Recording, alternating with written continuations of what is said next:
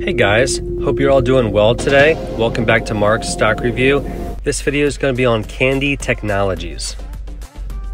I'll be talking about why Kandi Technologies is more than just an EV company.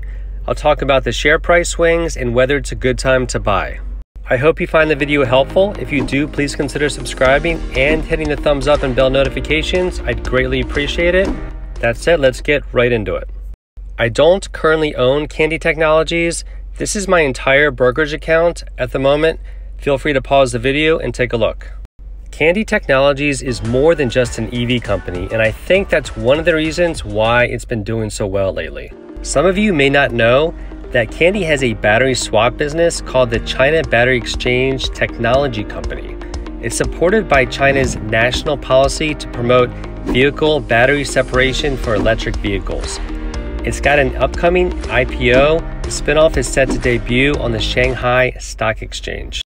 Three main reasons why they're listing the subsidiary as an IPO. Number one, to unlock and realize the value for Kandi's shareholders for the emerging business as quoted by the CEO. Number two, it's going to be easier for Kandi to monetize their several patents in the field of battery swap systems. And number three, it's going to be a way for Kandi to attract new investors to become involved in their wholly vertically integrated value chain, including their used battery recycling. You also may not know that Kandi has a ride-sharing program. They've already begun delivering thousands of vehicles for this program to China cities and provinces. This program is designed to drive production and sales of their EV parts and battery swap equipment to ultimately restore the growth in their pure EV business.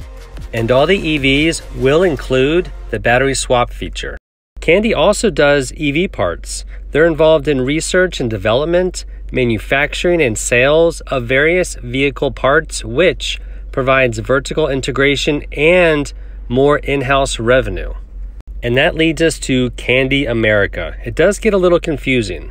So we got SC Autosports, which is a United States subsidiary of Kandi Technologies that does their business under the name of Kandi America, headquartered in Texas. And the whole purpose of Kandi America is the wholesale of off-road vehicle products, which you can see here on the left and the bottom, and eventually the distribution of the EVs K27 and K23. So is this a good time to buy Kandi? For me, the simple answer is yes. Just depends on how to enter or add to your position. For me, I do not have a position yet, so I'm going to wait for a negative headline to get in. However, note that the share price is up another 16% at the time of this recording. So right now it looks like that may take a while. This is what happened after the last negative headline. Shares plunged after a direct offering was announced. This would have been a great time for me to initiate a position. Unfortunately, it didn't come across my radar as I was working on a workhorse video, but I should have bought this for two reasons.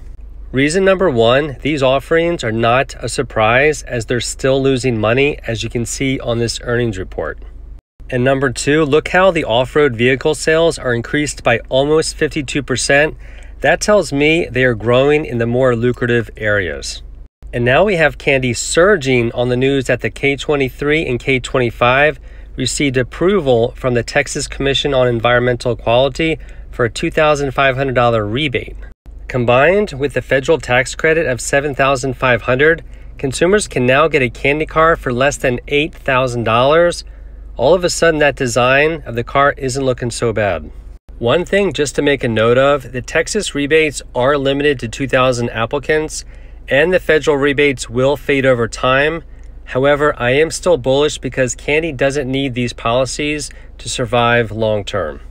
Okay, final take. In my opinion, Kandi's cars are going to be great for the money despite the design issues. It's going to be one of USA's most affordable EVs, and I'm sure after the feedback, their next model is going to be much improved with their design.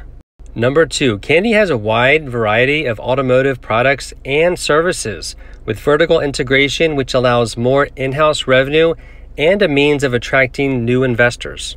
And lastly, Kandi is still relatively undiscovered from my point of view, so there should be plenty of time to find great opportunities to either initiate or add more shares at good entry points. That does it for Kandi. I hope you enjoyed the video and found it helpful. If you did, please consider subscribing and hitting the bell notifications and thumbs up. Let me know what you think of Kandi in the comment section below. Have a great rest of your day, and I'll be talking to you soon. Take care.